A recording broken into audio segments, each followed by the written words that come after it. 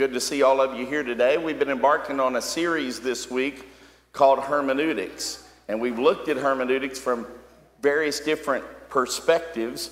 The first couple of days we spent time talking about the concept itself, that the real student of God, the Bible student, wants to lean in, give attention to the things of the Word of God, wants to have a heart that's open to the Word of God. It's not about trying to satisfy an agenda or try to look at a scripture to try to prove a point. It's about understanding the true meaning of the passage. How do we get a proper exegesis of scripture to glean out of the passage what the Word of God really means? We've talked about Bible versions in relationship to that. To understand a good Bible student, it doesn't matter what version you're using. You're going to have to study it. You're going to have to put forth mental effort. You're going to have to understand what the words mean and how the sentences are constructed and what's the meaning of the passage. Words mean things, so they've been translated out of other languages into a language we can understand. What a blessing that is, and hopefully you appreciate the Word of God that much more in these studies. We talked about moral choices, but we talked about that from a standpoint of hermeneutics. When we approach the Word of God, the goal is that it really truly affect our lives, that it changes us. Timothy just led that song that said, changing you, changing me. These are ancient words that can really make a difference in our life from a hermeneutic standpoint. But if all they are words on a page so we can win an argument, we're really not living the larger message of Jesus Christ. We're not living the way that we need to live. Something's wrong with our hermeneutics. Something's wrong if all we're doing is spitting scriptures out and it's not touching our lives. So we're talking about being good Bible students. Our theme overall this week is I want to know more. And Brother Chase has been talking about, I want to know more about a lot of different things. I want to know more about the Word of God. I want to know more about heaven. I want to know more. And what a theme this week. And I think the messages have dovetailed well. Today I want to talk to you. The message is called, What Must I Do to Be Saved? Probably one of the most important questions you will ever ask yourself. And as a Bible student, it's an important thing to make sure that you're understanding the Word of God about this subject, and that we're looking at the subject from a hermeneutic perspective. What does the Word of God teach, and what does it teach in its entirety? It's a complex issue at times. It's very easy to get in a discussion with somebody and we pick and choose a verse and say, my verse beats your verse, and all those kind of things. The goal is we want to understand the Word of God. So let's look at this question, what must I do to be saved? 2 Thessalonians chapter 1, beginning at verse number 8 says, in flaming fire taking vengeance on them that know not God and that obey not the gospel of our Lord Jesus Christ, who shall be punished with everlasting destruction from the presence of our Lord and from the glory of his power. This verse says that those that obey not the gospel will be punished with everlasting destruction. So when we talk about obeying the gospel, that's an important question. What do I need to do to be saved? What is it that obeying the gospel means? Because if I don't obey the gospel, I'm subject to destruction. I'm subject to eternal condemnation. I don't want to be in that situation. 1 Peter chapter 4 says, for the time is come that judgment must begin at the house of God. And if it first begin at us, what shall be the end of them that obey not the gospel of God? And if the righteous scarcely be saved, where shall the ungodly and sinner appear? Now I just want you to notice a couple of things from a hermeneutic standpoint. Looking at these passages, he talked about judgment beginning in the house of God. And then he compared that, what if it begin at the house of God, what's going to be the end of those that don't obey the gospel?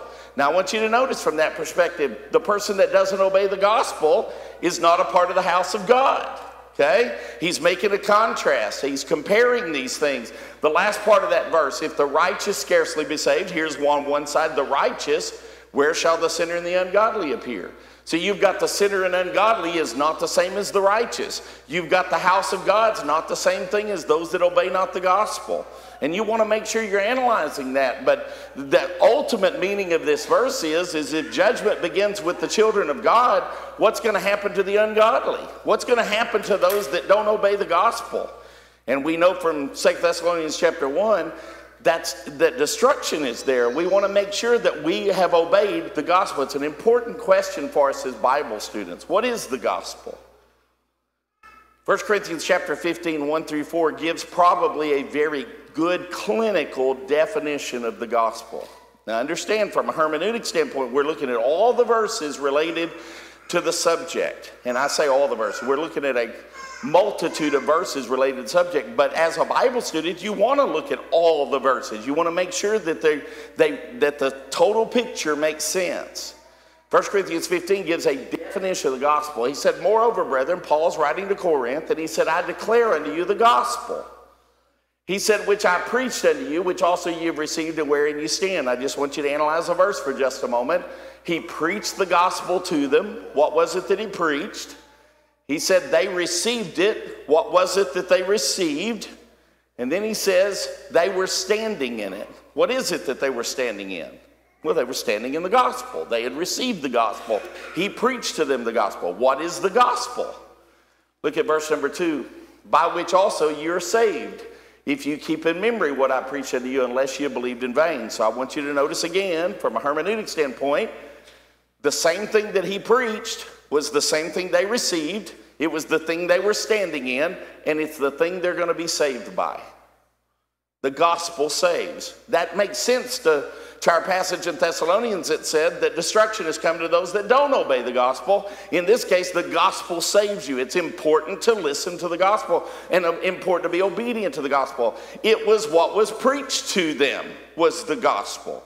So what was it that was preached to them? Look at verse number 3. And he tells us, for I delivered unto you first of all that which I also received. Paul says, I'm telling you what was given to me. I was telling you what I was told to tell you. I'm giving you as an apostle what I was instructed to teach the churches. And here it is. How that Christ died for our sins according to the scriptures, and that he was buried, and that he arose again the third day according to the scriptures. Do you know what the gospel is? Gospel means good news, or Godspell, good news. You know what the good news is? The good news is Christ died, was buried, and arose again. Do you know why that's good news?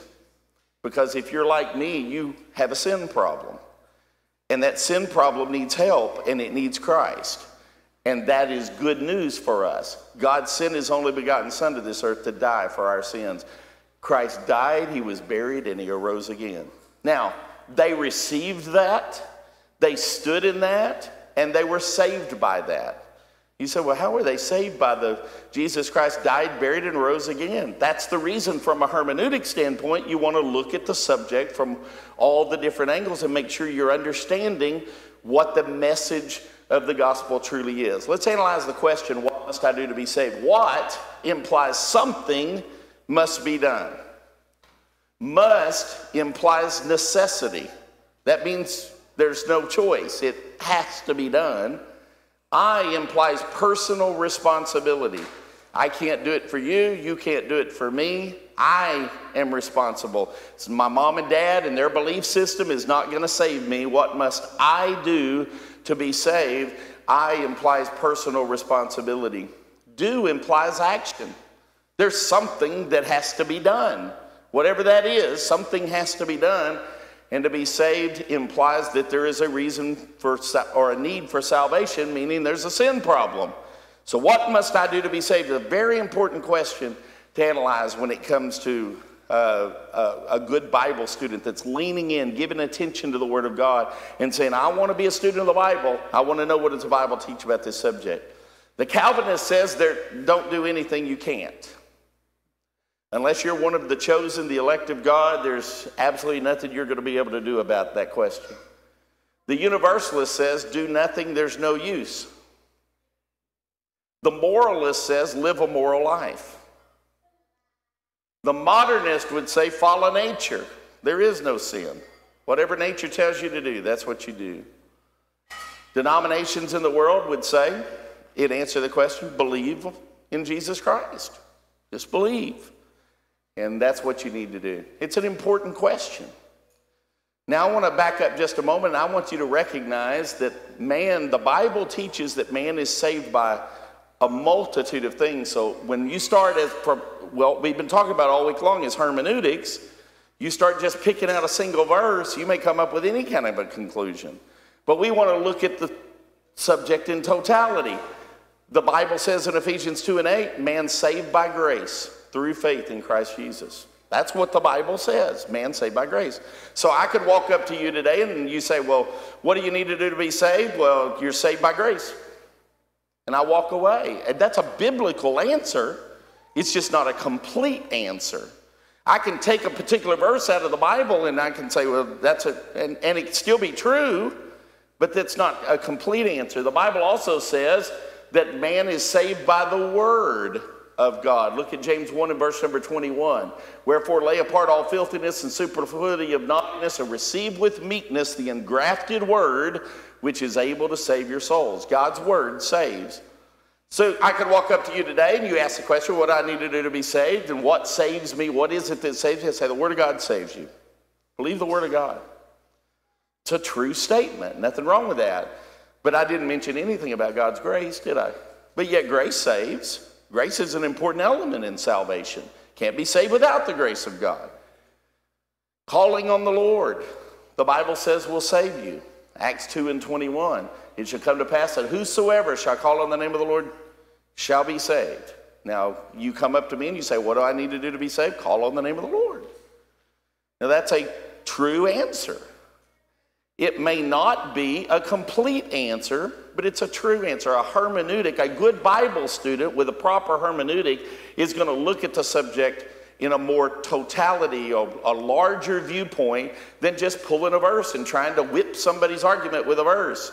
Well, I've got a verse that says grace saves me. Well, I have one that says calling on the name of the Lord saves you. You can't be saved without calling on the name of the Lord. Well, you can't be saved without the grace of God. Yeah, you can go around circles all day long. The reality is all those things are true, and they need to be involved in our salvation. Man saved by believing. Look at the passage there in Acts 16 and verse number 31. They said, believe on the name of the Lord Jesus Christ, and thou shalt be saved in thy house. In this particular context, Paul and Silas had been in prison and talked to the Philippian jailer. And the reality is, if I could tie this together with the early part of our messages, listen, this is the way that people sometimes will pull a verse out and say, well, all you got to do is believe on the name of the Lord Jesus Christ, and thou shalt be saved. And then you've got somebody else that is a semi-Bible student or whatever that says, well, it doesn't say I have to believe on the name of the Lord Jesus Christ. He was talking to the Philippian jailer. And then you can even go further and get tangentially connected to the Bible. You've got a student that's somewhat, and you go, well, I don't believe the Bible at all because there's not a verse in there that says tie has to do anything. We will never make application to Scripture, and it will mean nothing to you if we get to that point. What we're trying to do is take a restoration view of Scripture and apply it in the 21st century. And the restoration view says, what does the original text say? And the answers that were given to them can be answers for us. It teaches us about the character of God, the mind of God. It teaches us about how the apostles dealt with the first century church, how the church was established, what the doctrines were of the early church, what the theology was of the early church. All of those things are involved with us today. Now, how do we make application? I'm telling you, the best Bible students struggle. It is a struggle. It's not an easy thing to do. But I want to encourage you, it's an honorable process. But the Bible does say, believe on the name of Jesus Christ. That's a part of the thing that all of those things are involved in our salvation. Romans 8:24 says we're saved by hope. Well, you walk up to me and say, well, what saves me? And I go, hope. What do I need to do to be saved? Hope. And walk out. Is that a wrong answer? Is it an incorrect answer? No, it's a true answer. It's not a complete answer. All of the Word of God, there are several things about the Word of God that we need to recognize take place. First of all, you've got an infancy of the first century church. The book of Acts is a powerful book to show the growth of the church and the establishment of congregations and instruction given to those congregations, and epistles of Paul written to explain what those congregations needed to do. And Paul said, I taught the same thing everywhere in every church. That's why it is applicable to us today. That's why we're a church. We're a first century church that's trying to follow apostolic commands. How do we do that? Let's read the writings of Paul. What did he teach about those things when he established those congregations? But is it true that we're saved by hope? Yes. The Bible says the blood of Jesus Christ saves. 1 John 1 and verse number 7. But if we walk in the light as he is in the light, we have fellowship one with another, and the blood of Jesus Christ, his Son, cleanseth us from all sin. You come up to me and you say, how am I saved? What must I do to be saved? All those things, or however we would ask it, what do you think I need to do? Blood of Christ saves. It's a true answer. It's not a complete answer. All of these things are involved in our salvation. Somebody says, what do I need to do to be saved? Your answer might be baptism. 1 Peter 3:21. It says, the like figure whereunto even baptism doth also now save us. Not the putting away of the filth of the flesh, but the answer of a good conscience toward God by the resurrection of Jesus Christ. Does baptism save? Yes. You walked up to me and said, what do I need to do to be saved? Go, you need to be baptized. Is that an accurate answer? Yes. Is it a complete answer? No. And I'm telling you, the really good Bible student, the Bible student that's attentive, the Bible student that's leaning in, that says, what I need to do, how does the Word of God work, all that sort of stuff, the really good Bible student is not going to say baptism.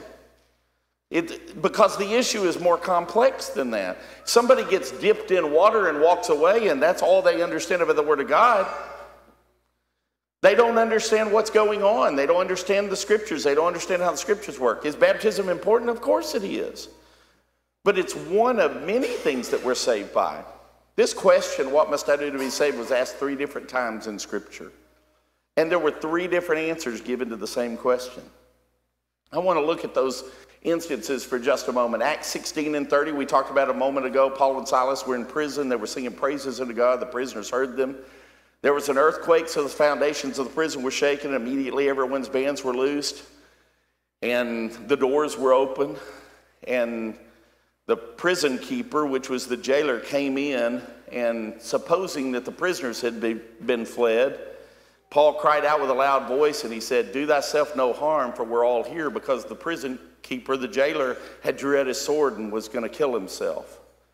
He said, don't do yourself any harm. Don't hurt yourself. We're all here. We're all accounted for. And the jailer came in and said, sirs, what must I do to be saved? Now, it's an important question to analyze. Number one was he saying, what do I need to do to be saved physically? That doesn't make sense, right? There's common sense involved. It doesn't make sense because he was just saved physically like 3 seconds beforehand. When they said, don't draw your sword, don't kill yourself, we're all here. He was just saved physically. But this jailer had been hearing them pray and sing and all those things all night long. He knew there was something else, something spiritual about Paul and Silas. What do I need to do to be saved? He's asking, spiritually speaking, what I need to do to be saved. So the question was asked, and there was an answer given. On the day of Pentecost in Acts chapter 2, the Jewish people had just recently crucified the Messiah. Peter gives what we call the first gospel sermon, and he recounts a lot of the history of the Jewish people. And at the end of that story, he said, this Jesus whom ye have crucified is both Lord and Christ. And they were pricked in their heart. They recognized they had crucified the Messiah. The very one they had been looking for to come, they had now crucified. They were pricked in their heart. They said to Peter and the rest of the apostles, men and brethren, what shall we do? What do we do about this? We've just crucified the Messiah. What do we do? And there was an answer given to that question. And it was a different answer than what was given to the Philippian jailer. Saul of Tarsus. There's 3 times the story of Saul of Tarsus is recounted in Scripture, at minimum of 3 times. 3 times in the book of Acts. Paul recounted it in other instances as he wrote epistles and wrote to churches. But 3 times. One of those was Acts chapter 9. One of those was Acts chapter 22. One of those is Acts chapter 26. Okay, he's standing before King Agrippa in Acts 26. He said, I think myself happy. I love the King James there. I think myself happy to answer before thee this day, touching all the things whereof I'm accused of the Jews. Okay, I'm happy to stand before you and tell you what it is that has happened. But Saul of Tarsus is on the road to Damascus. He's going to bind Christians, to arrest Christians, to bring them back to Jerusalem to be punished. And he comes in contact with the Lord. And in verse number 6 of Acts chapter 9, he trembling and astonished said, Lord, what wilt thou have me to do? And the Lord said unto him, arise and go into the city, and it shall be told thee what thou must do. So we've got 3 different instances this question was asked. There was an answer given to Saul. It's a different answer than what was given on the day of Pentecost, and it was a different answer than what was given in the case of the Philippian jailer in Acts chapter 16. 3 different times the question was asked, and 3 different answers were given. To the Philippian jailer, here was the answer. Believe on the name of the Lord Jesus Christ, or believe on the Lord Jesus Christ, and thou shalt be saved. That's what he told the Philippian jailer. Believe on the Lord Jesus Christ, and you'll be saved. On the day of Pentecost, when the Jews had crucified the Messiah and they said, what do we need to do? Here was their answer. Repent and be baptized, every one of you, in the name of Jesus Christ for the remission of sins, and you'll receive the gift of the Holy Ghost.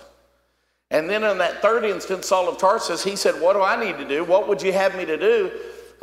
Here's the answer. And now why tearest thou? Arise and be baptized and wash away thy sins, calling on the name of the Lord. That's what Ananias told him when he went and met after the Lord had told him to go meet Ananias, and he'll tell you the things you need to do. Ananias said, arise and be baptized and wash away thy sins, calling on the name of the Lord. Now, if you're not a good Bible student, you'll take one of those stories and you'll give the answer to one of those stories, right? If you've got a poor hermeneutic, you're going to take just a part of that, and my scripture trumps your scripture. I've got one scripture that says, believe on the name of the Lord Jesus Christ. I've got another scripture that says, repent and be baptized. I've got another one that says, arise and be baptized and wash away your sins, calling on the name of the Lord. So I've got one that says I need to believe, one that says I need to repent, one says I need to be baptized, have my sins washed away. I guess two of them say baptism for the remission of sins. And it's real easy as a Bible student, as a not very good Bible student, to just pick and choose these verses. And the reality is we need to understand the situation. A proper hermeneutic is looking at the context, is looking at the situation around it and analyzing the answers and making sure we're including all of that in our analyzation of the subject. Now, this didn't even include 1 Peter chapter 3, and we're saved by hope, and we're saved by the blood of Jesus, and we're saved by all those, saved by the grace of God, Ephesians 2:8. All those things apply as well. But let's look at these three answers for just a moment. You've got on the very first one of these, in Acts chapter 16, you've got the Philippian jailer who didn't believe on the name of the Lord Jesus Christ. You could tell him to be baptized all day long, but if he didn't believe on the name of the Lord Jesus Christ, there would be no reason to take the next step to baptism. And if you look at the story in Acts 16, the first thing he did was believe, and they took him the same hour of the night, washed his stripes, and was baptized. If you take it in its entire context, you see repentance and the other aspects in that story. Now, the second one were the Jews on the day of Pentecost. They already believed. They were Jewish people that had believed they had just crucified the Messiah. They weren't it wasn't needed to tell them to believe. They already believed. What did they need to do? Repent and be baptized. And then the third instance that we look at is Saul of Tarsus in Acts chapter 9. What do I need to do to be saved? We're talking about a guy, if you look at the story and you read the entire context, he's been praying for 3 days, had lost his sight after he met the Lord. For 3 days he's praying. A believer, he met the Lord on the road to Damascus. He already believed. For 3 days he's been praying. You want to talk about a repentant heart? Now I will tell you also, if prayer for 3 days won't wash your sins away, your sins aren't going to be washed away by prayer. 3 days of prayer.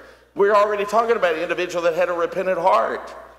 And he was told to arise, be baptized, and wash away thy sins, calling on the name of the Lord. That's what Ananias told him to do. Well, if you've already believed and you've already repented, what would be the answer? To arise and be baptized and wash away thy sins, calling on the name of the Lord. And that's the beginning of the journey. That's not the rest of the Bible story. We need the rest of it as well. And you'll see in Paul's life the change that was made and the continual working for the church that took place. All those things weigh into that story. And if we're very simplistic and all we want to do is just take a verse, then we're going to take a verse that says, well, you just need to believe. Well, if I'm telling you this morning to believe and you already believe, that makes no sense. If I'm telling you this morning, though, if you've believed but you've never repented, to repent and be baptized, that makes sense. If let's say that this morning you believe, you've repented, you've confessed the name of the Lord Jesus Christ, but you've never been baptized, then it makes sense to say you need to be baptized. But all of those things are encompassed in the subject, and we have to look at the Bible and look at the subject in its totality. We can't just pick and choose verses and pluck a verse out of context and say, well, that's what it says. Because that's when you get the argument back that says, well, it didn't say I ought to do that. It said that Saul of Tarsus needs to do that. That was just specifically for Saul of Tarsus. Well, if I pull a verse out, it was to Saul of Tarsus. But it doesn't recognize the fact that it was also given to the Jews on the day of Pentecost. It was also given to Saul of Tarsus, also given to the Philippian jailer, and multiple other people in examples of conversion. And it doesn't take into example the fact that Christ told his disciples to go preach it to the world, and everybody in the world that hears it, believes it, obeys it, and is baptized will be saved. if you take all of that in its context, then we see the message of the gospel of Jesus Christ. Christ died for our sins. He was buried. He rose again the third day. That's good news for us. And we need to go preach that gospel so people can come in contact with the blood of Christ. There's a lot of things that weigh into the subject. Christ was baptized. Christ commanded baptism. The apostles taught baptism. The New Testament church practiced baptism. Matthew 28, verse number 19, that Great Commission tells us who it is that's a candidate for baptism. Go ye therefore and teach all nations, baptizing them in the name of the Father and the Son and the Holy Ghost. Do you know who's a good candidate for baptism? Somebody that's been taught. If you've not been taught, we may not even be to the spot of talking baptism, because you need to understand what baptism is about. You see how the subject is more complex, and sometimes what we do is we study the Bible on a very superficial level. We have a kind of, I'm going to say, elementary approach to the Word of God, and we don't see it from its larger perspective. And we'll come up with different conclusions if that's what we're doing.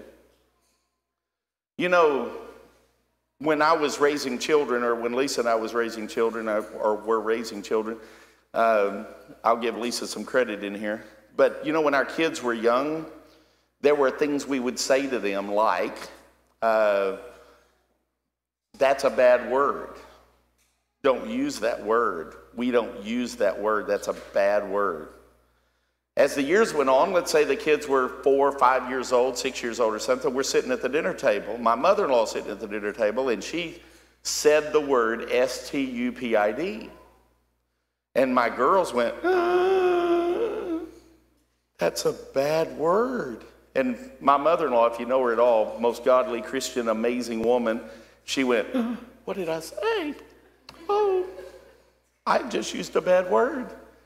And then my children said, you said the S word. She goes, I did not. Right? You understand that when children are children, we teach elementary principles about, that's a bad word. It's all black and white, if you'll notice. That's a bad word, that's a good word. And a lot of things about raising children, it's black and white in a child's mind. As they begin to grow and mature, though, what do we teach them? The nuance of language. We teach them deeper knowledge about language. That there are some words that are bad words that we might put in as curse words or that kind of thing. There are inappropriate words. There are words that are not socially acceptable. There are words that are not courteous. There are words that are, you see what I'm saying? We divide that up into a deeper understanding about what is a good word and what's a bad word. I'm not recommending that somebody use the word stupid. I can't spell it. stupid. I'm not recommending using the word. I'm just saying that there's a different level of words. We teach our children a deeper understanding. We teach them nuance and understanding about how language is formed and how they use language. And that happens with maturity. It happens with growing up. And all of the world is not quite as black and white. It's got gray, and and I don't mean gray in the sense of morals and ethics, but I mean it's not black and white in the sense of how language is used. It's not either a bad word or a good word. Sometimes there's words in between that they may not quote unquote be evil bad, but they're not appropriate for social settings or whatever those type of things might be. I hope that makes sense. I hope people do that with the Bible, though. We've got a lot of folks that have a very elementary, very superficial, very childish view of Scripture. And if you catch yourself doing I've got a verse and it trumps your verse, that's a very elementary view of Scripture. We really have to encourage people to be better Bible students that are opening up the Word of God, looking at subjects from totality, not to try to defend a position, not trying to justify behavior. You know, a lot of times people will get involved in sin and they'll do everything they can to justify why they're there. And sometimes people even try to say there's not a God or whatever, but you know why they say there's not a God? They don't want to be held accountable to a God. And just because somebody's making that argument, sometimes the arguments are very superficial. It's not that they've really studied it or whatever. It's just words that come out of their mouth because it's the convenient thing to justify their own actions. Be careful. I just want to warn us, don't be that kind of Bible student. Be the kind of Bible student that leans in, that gives attention to the Word of God, that truly wants to understand the subject. I told you early in the week about a story with my son-in-law, and I'm going to repeat it because it's applicable. This is what I'm talking about.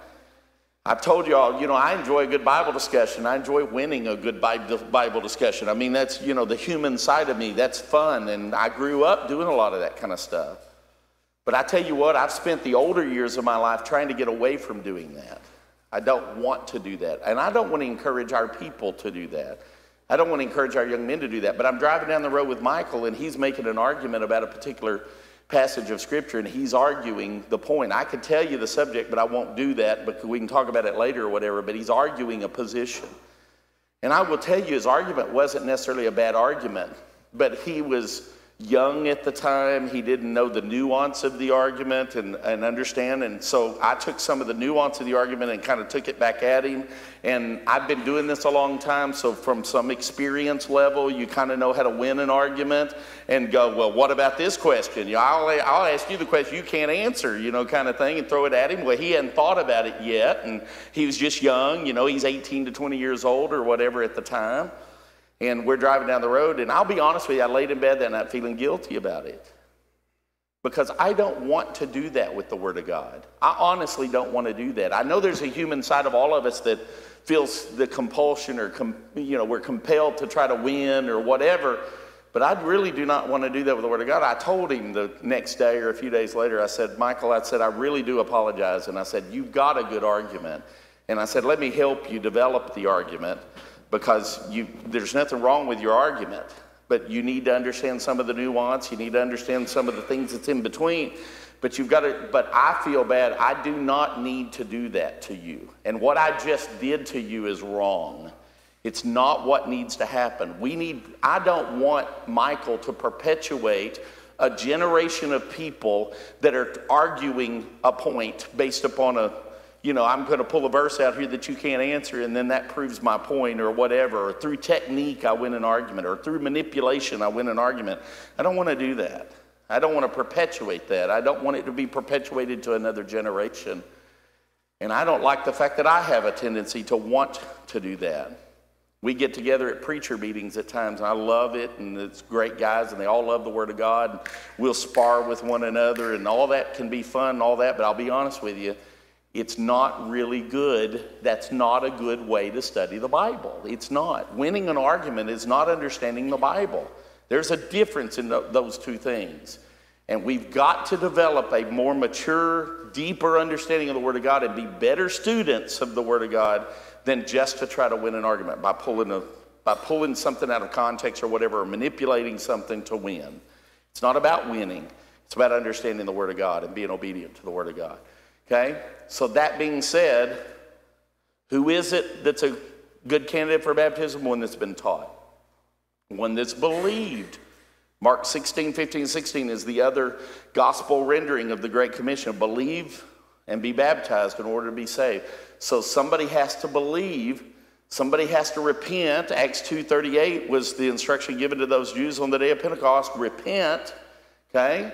So can an infant, well, you have to come to a decision from a hermeneutic standpoint. What about baptizing an infant? And that's something that there are some religious groups that do that. They baptize a small child.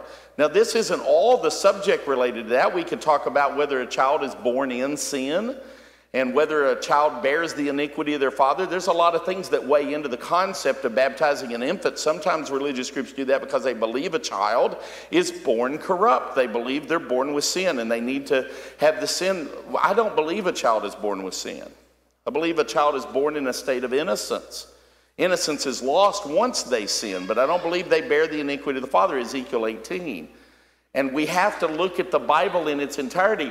So if I'm coming to a conclusion from a hermeneutic standpoint, who needs to be baptized? I would say, well, it's not infants, because an infant couldn't, I guess they could hear the Word of God. They wouldn't be able to understand it, but they hadn't been taught. They don't understand the Word of God at this stage. So they're being baptized to something they don't even understand. It's happening to them. They're not making a decision about it. Could they believe? Well, they're too young to even understand it, much less believe it. right? Have they repented? What do they have to repent of? They're infants. They're small children. There's nothing there to repent of. So infants would not be a candidate for baptism, okay? Acts chapter 2, verse number 38 says baptism is for the remission of sins, okay? It's to get remission of sins. Now, that's not the only verse there, but you want to look at that verse. Galatians 3 says we're put into Christ when we're baptized. When we're baptized into Christ, we put on Christ, okay? Baptism is to put us into his death. We come in contact with the death of Christ when we're baptized. Know ye not that so many of us, as we're baptized into Jesus Christ, we're baptized into his death. We come in contact with the death of Jesus. Now it starts to clear up for us a little why the gospel is the good news, the death, burial, and resurrection of Jesus Christ. Paul preached it. They received it. They stood in it. They were saved by it. How were they saved by it?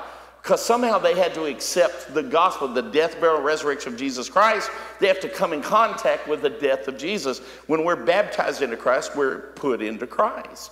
We come in contact with the death, the burial, and the resurrection. Now, we talked about versions this week from a hermeneutic standpoint and paying attention to the fact that these are translations. I'm not telling you today the King James translation is a perfect translation. I don't believe it is. We like to call them translational difficulties. But there are some translational challenges, and one of those things, to me, the King James has transliterated words, and transliterated words are not translated words. And let me tell you what I mean by that. They take a Greek word. Previous to 1611, when the King James Version came out, there was not a word baptism. If you were going to read that in the Greek and do a word-for-word translation, the word would be translated immersed or dipped, okay? That's what the word means. But previous to 1611, there wasn't even a word baptism. They created a word from the Greek baptizo, and they called it baptism. And the reason why they did it is some people thought sprinkling was baptism. Some people thought pouring was baptism. Some people thought immersion was baptism. And that's what I'm talking about being a good Bible student. You need to look at the verses.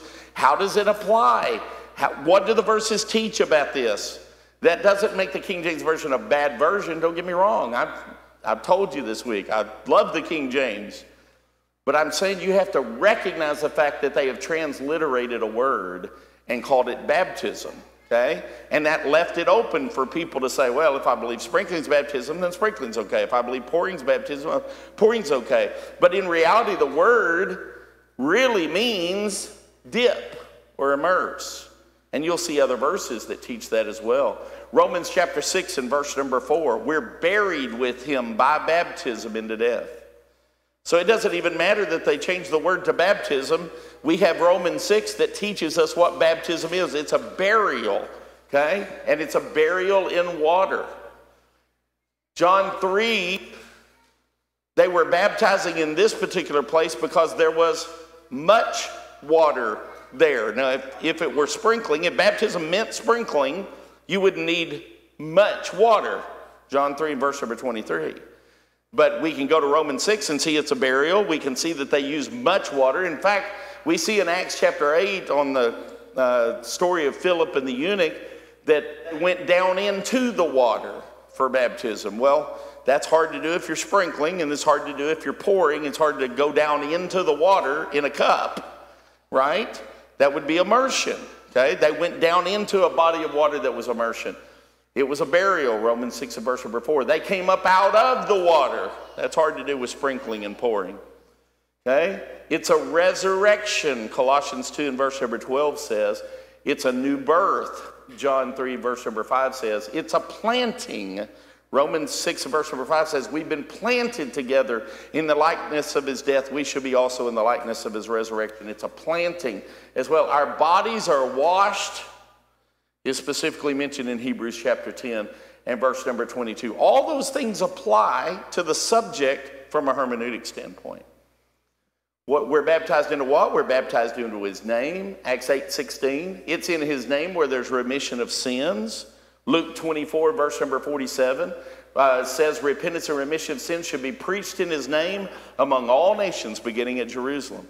It's in his name where there's remission of sins. It's in his name where there's salvation. Acts 4 and verse number 12 says there's none other name under heaven given among men whereby we must be saved.